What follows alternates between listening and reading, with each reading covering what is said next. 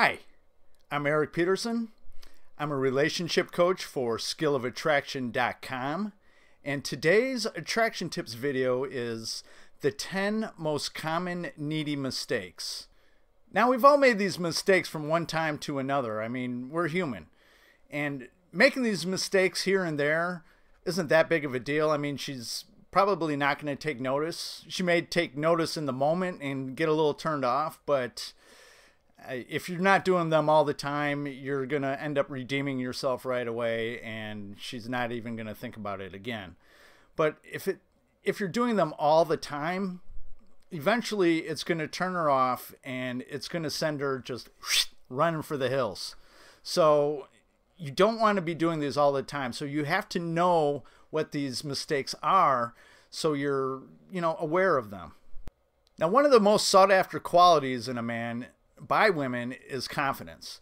I guarantee if you ask a group of women what are the qualities that they want in a man, confidence is going to be near the top for them. And if you think about it, by acting needy and desperate and insecure, it's really the opposite of confidence. And naturally, it's going to turn a woman off. Women hate needy men. It just totally repulses them. It's disgusting to them.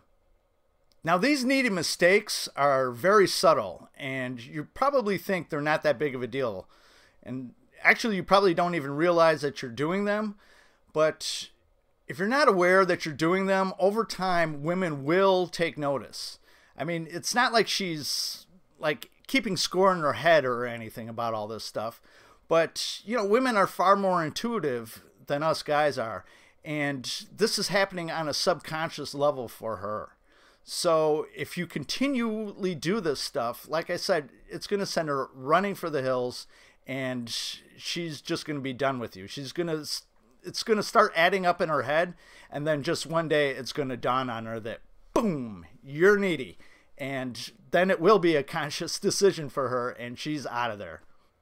Now, these are the most common mistakes that, from working with men, that I have noticed that make men look very needy and desperate.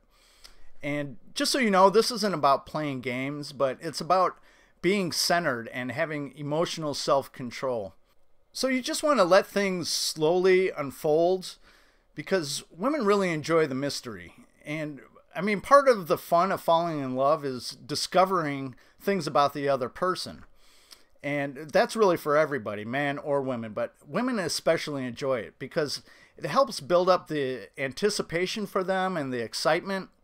Because women really want to wonder about you. They want to try to figure you out. They want to discuss you with their girlfriends. It's all part of the journey for them. And like I said, it really keeps things exciting and interesting for them.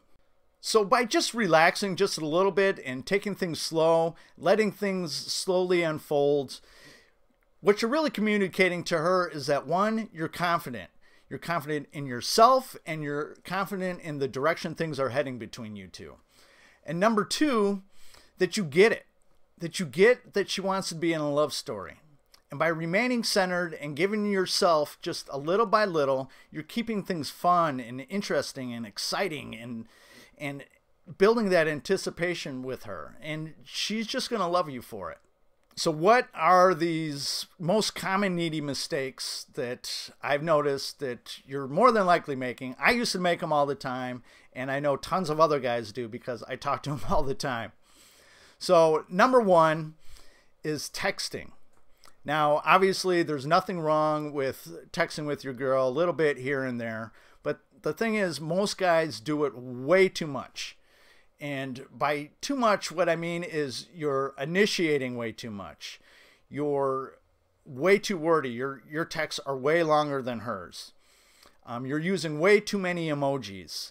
And like I said earlier, you may think these things aren't that big of a deal. It is very subtle, and I'm sure you have noticed, at least with one girl in your life, that when you're texting with her, eventually she starts backing off. She starts taking a little longer to respond. And when she does respond, they're like short answers where she's putting in very little effort. And this is the reason why. It's because you're overdoing it. Now, she should be initiating way more than you. And I know a lot of women that are watching this aren't going to like the sounds of this, but I'm telling you, she should be initiating at least 70 to 80% of the time. And the reason why is because if you keep it 50-50 or you're initiating way more than her, it's going to cause her to get like a little familiar with you, a little bored. You're killing that mystery, and she's going to naturally just back off. And another big mistake within this texting issue is double texting. And that's when you send her a text and she's not responding to you quick enough, you know, in your time frame. She's not responding within the time frame that you're expecting her to. So you send her another text, you know, like, did you get my message? And that's completely the wrong way to go. And this actually brings me to number 2, and that is confronting her about why she hasn't responded quick enough or why she hasn't responded at all.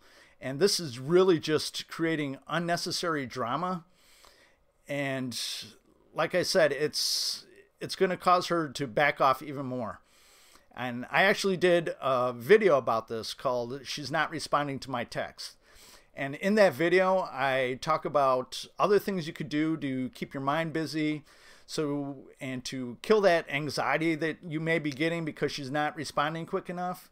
And these are just all tips to, you know, not worry about it so much, because by thinking about it too much, you're really just overthinking it. You're focusing too much on her. And this is going to kill her attraction eventually for you. And number 3 is being too available to her.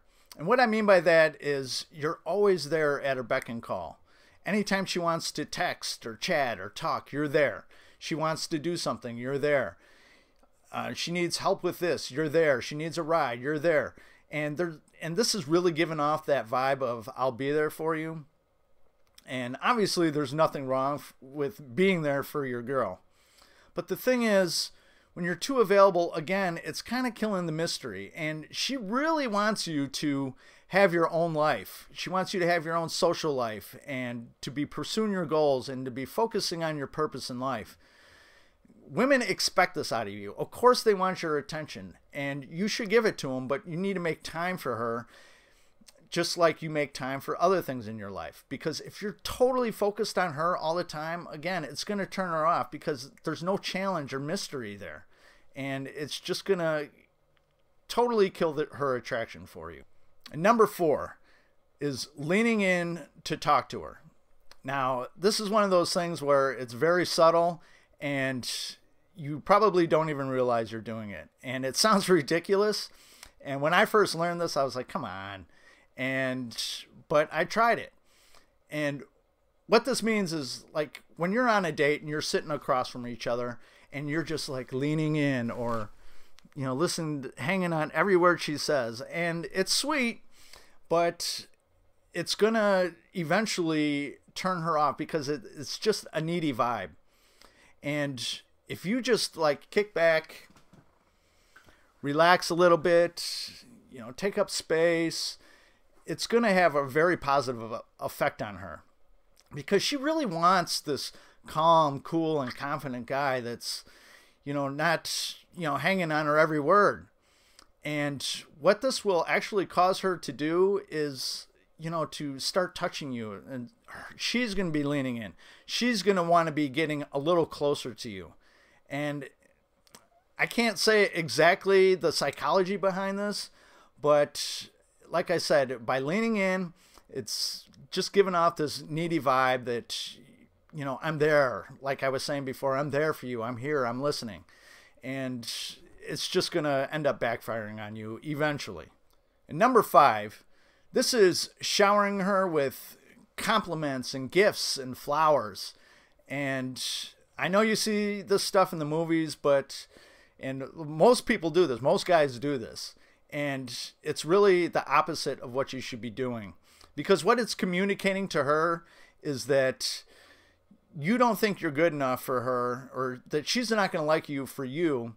So you have to compensate by giving her these compliments and these material things.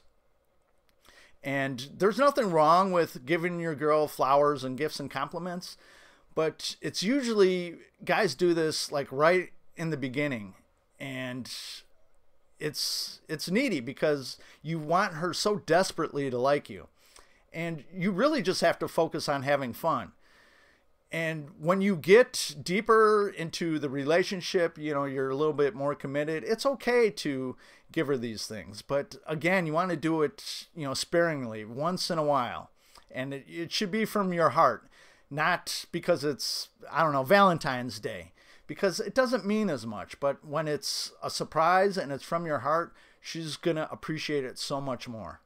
And number 6 is professing your feelings before you have built attraction with her. You know, a lot of guys, they do all the right things, but they do it out of sequence. And while there's nothing wrong with sharing your feelings with her, and, you know, all women love when men share their feelings with them, but the thing is, they do it before there's already sexual attraction built. And before there's sexual attraction, you start professing your feelings. It comes off as very desperate and needy. And a lot of guys that are too afraid to, you know, flirt with them and sexualize the conversation a little bit and be a little bold and dangerous. This is what guys do. They profess their feelings for them, and it's too soon. Once you build that sexual attraction, she's going to want to hear all those things from you, and she's going to love it. When she has that sexual attraction already for you, and you're telling her how much you love her, I mean, she is just going to melt in your arms and just be crazy about it. But if there is no sexual attraction there, it's just kind of creepy and you're trying too hard, and she's just going to be like, ew. And it's really not a good way to go. Number 7 is kind of a big one. It's when you show up to her house or work unannounced, or really anywhere. I mean, like if she's out at a bar with her friends and you are uninvited, you just kind of like show up hoping to spend more time with her. It's going to backfire. I mean, this is acting like a stalker, and it's going to scare the shit out of her. She will never feel safe and comfortable with you. And if you do it even more, you're going to end up getting the cops called on you and maybe even a restraining order. And a lot of guys do this thinking they're being romantic and sweet and surprising her. But unless she's like a serious girlfriend or your wife or something along those lines, I highly recommend that you don't do it, because it's going to backfire on you. Number 8 is being overly affectionate with her. And this is like when you're always touching her and trying to kiss her and hold her hand and stuff, and she's just not feeling it. And a lot of guys do this in a way to actually force affection from her onto them. I mean, when we're affectionate towards each other, we both want it, and I mean, I know it's great, but maybe the girl pulls away a little bit and she's not really feeling it. A lot of guys panic and they try to be more affectionate, hoping to get that back, and it's really pushing her away further. So you really just have to look for the signs here. I mean, if she's touching you and kissing you, that means you have a green light. She wants it back from you. But if she's kind of like pulling away, or maybe if you go to grab her hand and she pulls it away, or turns her face when you go to kiss her and you get the cheek, that's a red light. That means stop. So really just pay attention to the signs that you're getting from her, because she's probably not going to say stop unless you're completely scaring her or you're extremely annoying. She doesn't want to hurt your feelings. So look for the signs, back off when she starts showing signs that she wants you to stop, and give her more when she gives you the signs that she wants more. It's really as simple as that. And number 9 is agreeing with everything she has to say. Now, this is really a nice guy behavior, and it's trying to like force a connection. And a lot of guys think by agreeing with her on everything she has to say that she's going to say, oh my God, we have so much in common. I'm totally digging this guy. And it really doesn't work that way, because like I was saying earlier, women are intuitive and they could read you like a book. They know you're not being authentic with them. So you just want to be bold and be confident and say what's on your mind. She might not like to hear what you have to say, but she's going to respect you for it. And women will never love you unless they have respect for you. It's really that simple. So just say what's on your mind, be bold. You don't have to be a jerk about anything, but just don't worry about it. Just be confident in who you are and what you have to say. And either she's going to take it or leave it. And number 10 is like relationship labels or having the talk. And again, this is trying to like force a relationship. And to be quite honest, this is the woman's department. I mean, you always want to be going at her pace. I mean, you want to lead, but you want to be doing it at her pace. She will bring it up when she is feeling it. And she will say something like, you know, where is this going? Where do you see us going? Are you seeing anyone else? She'll be saying things like that. And this is a hint that she wants to take the relationship to the next level.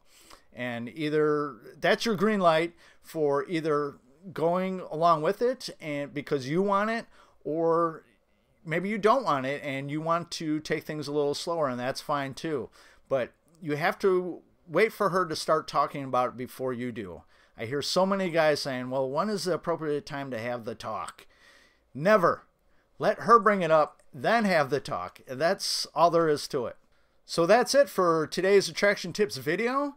If you have any questions about your dating or relationship life, maybe you need some help eliminating your needy behavior, or any questions about any of the videos, please feel free to shoot me an email. Just head over to my website at skillofattraction.com. Click on the contact tab and there's an email form where you can shoot me a message. If it's an emergency and you need my help right away, click on the coaching tab and there's a couple of options there for emergency email coaching. And that's it for today's Attraction Tips video, and I will catch you on the next one. Have a good one. Bye-bye.